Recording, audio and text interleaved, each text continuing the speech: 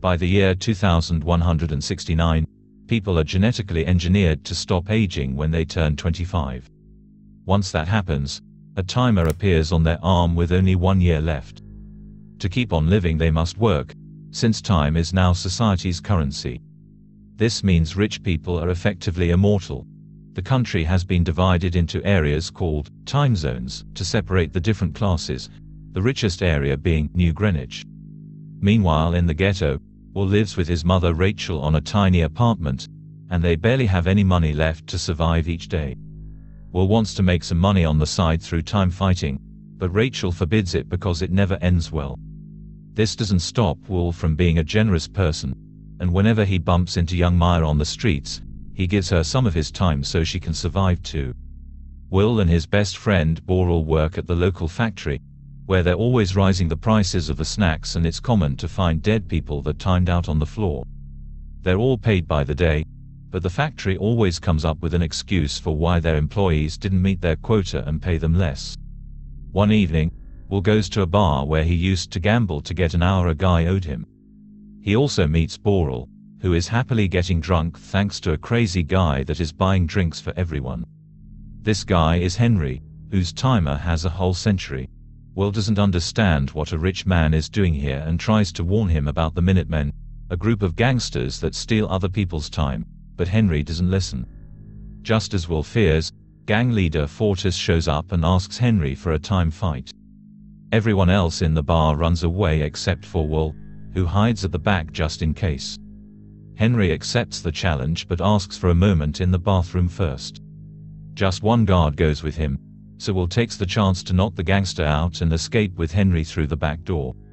They run down a few blocks and hide inside an abandoned factory, which Will locks from the inside to be safe for the night. Will wonders what a rich guy is doing in the ghetto, and Henry admits he left New Greenwich because he's 105 years old and tired of living. When Will points out this is stupid, Henry's amused by the boy's lack of understanding of the world. He explains the cost of living keeps rising in the ghetto to make sure people keep dying, because the rich can only live if the poor die. Eventually Henry and Will fall asleep, and in the morning, Henry takes advantage of waking up first to pass all his time to Will, only keeping 5 minutes to himself. Will wakes up shortly afterward and finds a message on the window saying, "Don't waste my time." When he looks out, he sees Henry sitting on the bridge right before he times out. Without noticing there are security cameras around, Will goes to the bridge to make sure Henry is dead before running away. Moments later, Henry goes to Boral's house, where he bumps into Boral's wife Greta and their new baby. Henry talks to Boral in private and gifts him a decade, which matches the 10 years they've known each other. In the evening, Henry goes to wait for his mother at the bus stop, but she never arrives. It turns out Rachel only has an hour and a half left, and the bus fare went up in the afternoon, so now she can't afford it. It's a 2-hour walk to return home, meaning Rachel must run if she wants to see her son again. Will also starts running when realizes what's going on. Mother and son collide into each other in the middle of the street, but unfortunately it's too late and Rachel times out in Will's arms. The next morning, the police force known as Timekeepers finds Henry's body in the river. Agent Leon is sure he's been murdered for his time, and orders his men to check the security footage. Because of the angle of the cameras, they can't see the body falling, but they do see Will's face and assume he's behind Henry's death. Meanwhile, Will wants to avenge his mother's death. He hires a limo pretending to be a rich guy that got lost and makes the driver take him to New Greenwich, which means paying an extremely high toll every time he crosses a border. Once he makes it to the city, he stays in a nice hotel, and his presence is noticed by socialite Sylvia. After resting, Will has some food while Sylvia watches him from afar. The waitress can tell Will isn't from around here, but she treats him well because he tips her generously. She also points out that if Will's going to the casino, he'll need better clothes. The fact that Will crossed so many time zones in a few hours appears suspicious in the system, allowing the timekeepers to find his current location. Leon also realizes he's chased Will's father in the past. In the evening, Will buys a proper suit and goes to the casino, where they ask for a voluntary donation of a year because he isn't a member. Will joins the poker table where he meets Mr. Weiss, a time-loaning businessman that doesn't hesitate to bet high amounts of time. Sylvia, who is Weiss' daughter, also comes to the table but only to watch, and Will keeps an eye on her while taking the risk and betting all he has. This turns out to be worth it because Will wins the game, which impresses Weiss and earns Will an invitation to his next party. The next day, Will buys a very expensive car and drives it to Weiss' party. Sylvia is very curious about Will and invites him to dance, telling him she can see he's probably from the ghetto. She admits she sometimes envies people from the ghetto because she lives always surrounded by her father's guards without real freedom, and she wishes she could do something foolish or worth something. Will drags her to the beach behind the house to go skinny dipping, which should count as something foolish. Sylvia's hesitant at first, but soon joins him in the water and they discuss the possibility of doing more foolish things. When people begin looking for Sylvia, she hides with Will in a cave and asks him to go back before they get into trouble. The pair returns to the mansion through different doors to avoid suspicion. Weiss invites Will to play poker, but they're suddenly interrupted by the timekeepers, who found Will's location by following the purchase of his car. Will is taken to a private office for interrogation, but when he tells them about Henry timing out on purpose, they don't believe him and take most of his time, leaving him with only 2 hours for booking and processing. Leo tells Will he reminds him a lot of his father, who Will doesn't remember well. Weiss and Sylvia come to check on the situation, and Will takes advantage of the distraction to beat the timekeepers up and steal a gun before escaping. He uses the gun to grab Sylvia as his hostage, and they run through the back door to leave in Will's car. Leon begins chasing Will throughout the city and even manages to hit his car from behind, but Will responds by driving backward. He manages to dodge a truck at the last second, but Leon doesn't react so fast and crashes against it, meaning Will gets to escape. As they make their way to the ghetto, Will asks Sylvia for some time, but she refuses to help him. When they reach the bridge, Will gets distracted by the security cameras and doesn't see the spike strip on the ground, which causes the car to crash. Both Will and Sylvia fall unconscious and minutes later, they're found by Fortis and his men, who immediately begin stealing Sylvia's time. At that moment, the timekeeper's sirens can be heard approaching, and the gangsters run away, leaving Sylvia with only half an hour. When they wake up, Sylvia freaks out at the little time she has left and asks Will for help. Will finds it ironic how she's now in favor of sharing, but helps her anyway before taking her into town. After they're gone, the timekeepers arrive to inspect the car, although Leon first needs to ask for his daily pay, because he never carries more time than necessary. Seeing the situation, Leon decides not to chase after Will anymore because he's sure he'll contact them first. Will goes to see Boral to ask for help, but Greta has bad news. Boral drank so much that he died with 9 years still on his timer. Sylvia starts freaking out again, but Will notices she has fancy earrings and drags her to the pawn shop. The owner is about to close, but he makes an exception when he sees how valuable the rings are. He also notices how desperate they're for time and only pays them 2 days, which they have no choice but to accept to survive. Next, they go to a payphone and Will make Sylvia dial her house's phone so he can talk to Leon. As a ransom, Will asks for 1,000 years to be distributed to the timelines in the ghetto. Leon warns Will that he's becoming too much like his father and reveals the man didn't die during a time fight like Will thinks, he actually was doing something more dangerous. Will hangs up on him, and Leon tells Sylvia's parents of the ransom, but Weiss hesitates to give away even what for him is pocket change. Will takes Sylvia to his apartment to spend the night there, and Sylvia changes into Rachel's old clothes. Sylvia asks Will about his father, and Will explains his dad used to be an excellent time fighter that taught him a few tricks. To prove his point, he grabs Sylvia's arm and shows him how to time fight. It's a battle of wills between timers. His dad taught him to let the opponent think they have the upper hand, let his own clock almost reach zero, and when the opponent is distracted by his incoming death, turn the tables and take it all. Will used to think his dad died on a time fight, but he now realizes he was probably killed because he gave away what he won. Then Will and Sylvia shared what happened on their 25th birthdays. Will's timer started when he was on the street and he quickly almost lost his extra year because they were in debt. In contrast, Sylvia had a peaceful awakening in bed and her dad gave her a decade to celebrate. The next morning, Will watches the timeline building from the window, but unfortunately they don't have any charity to share, meaning Weiss didn't pay the ransom. Sylvia's hurt by her father's lack of care, but finally understands he became rich by stomping on other people's rights.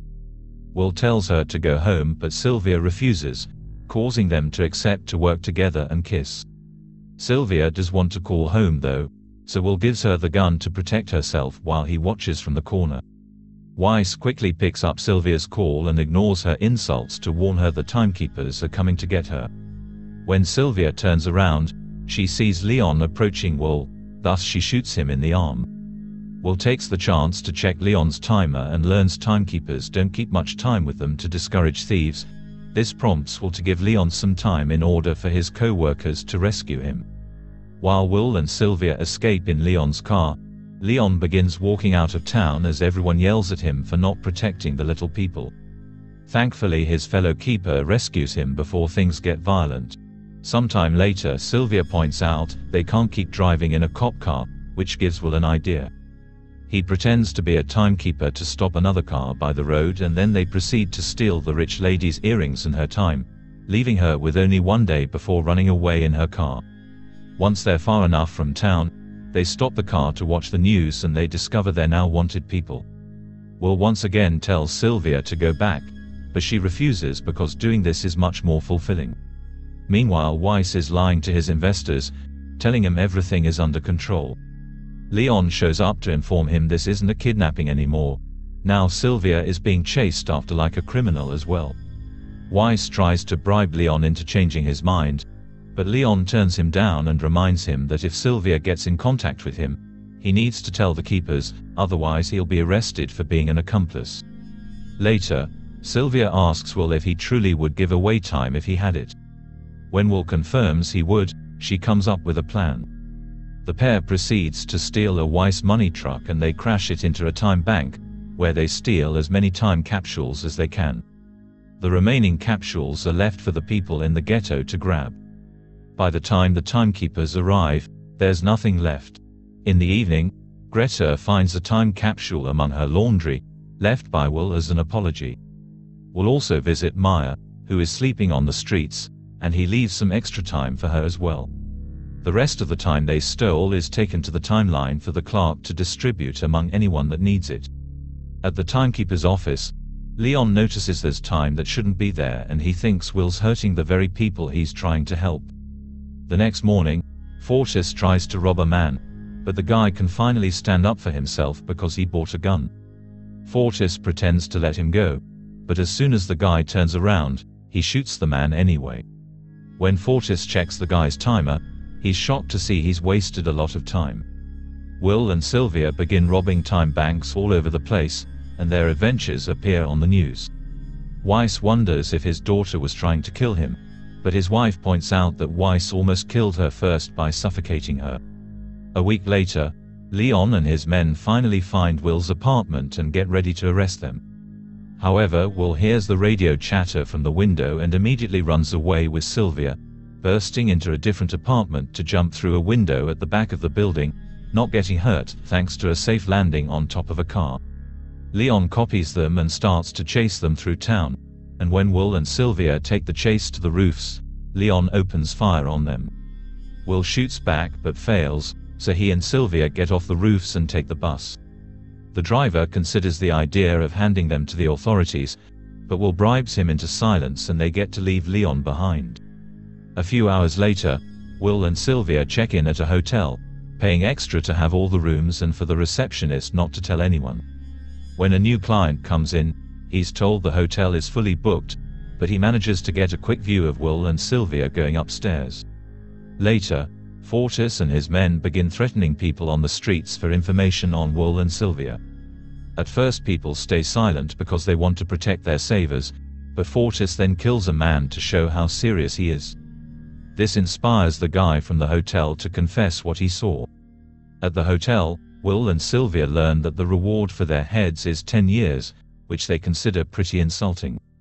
Suddenly Fortis bursts into the room with his men and hold the couple at gunpoint, while Fortis explains the timekeepers leave him alone because he steals from his own people, so now he must restore order. He claims he doesn't like killing people in cold blood and challenges Will to a time fight. Will uses the trick his father taught him, and when Henry begins looking at his timer, Will begins taking all his time. The guards come closer to watch in shock, and Will takes the chance to shoot them all before he makes Fortis time out for good. By the time the timekeepers arrive at the hotel, Will and Sylvia are already gone.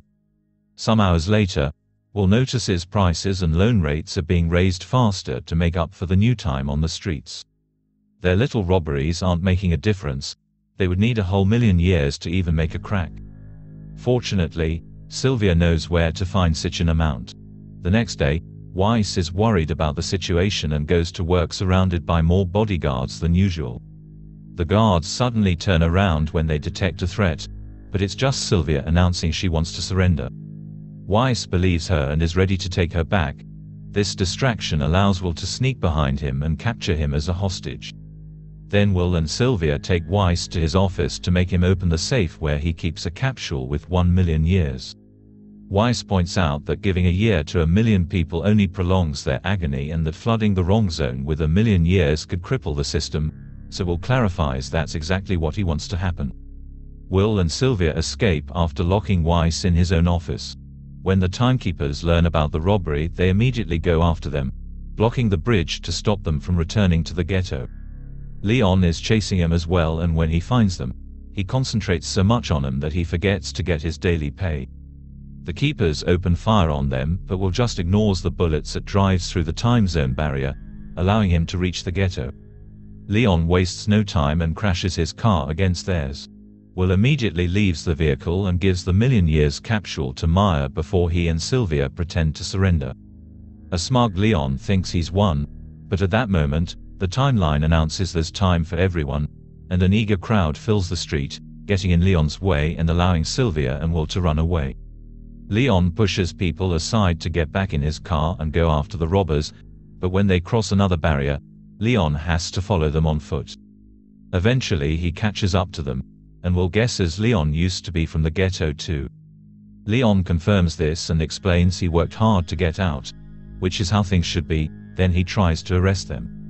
Will points out there's no point because he and Sylvia only have a few minutes left, so they'll die soon anyway. This makes Leon check his own timer and realizes he doesn't have much time either because he didn't collect his pay. At that instant, his clock times out and Leon dies right there on the road. Will and Sylvia only have seconds left, and they kiss to say goodbye. However, Will realizes the keepers have time in their vehicles, so he runs to Leon's car to take some for himself. Sylvia isn't as fast as him and fears she won't make it, but Will runs back to her and they meet halfway, allowing them to share time before death catches them. Back in the company, Weiss has given up and tells his employees not to do anything because it's over. Newscasts all over the nation show how people have taken to the streets. The factories lie idle, and people are crossing the zones to make it to New Greenwich. Authorities swear everything is under control, but everyone knows the system will soon collapse. At the timekeeper's office, the employees decide to go home because there's nothing they can do. Will and Sylvia are never caught, and they start going after bigger banks to keep the old system from coming back.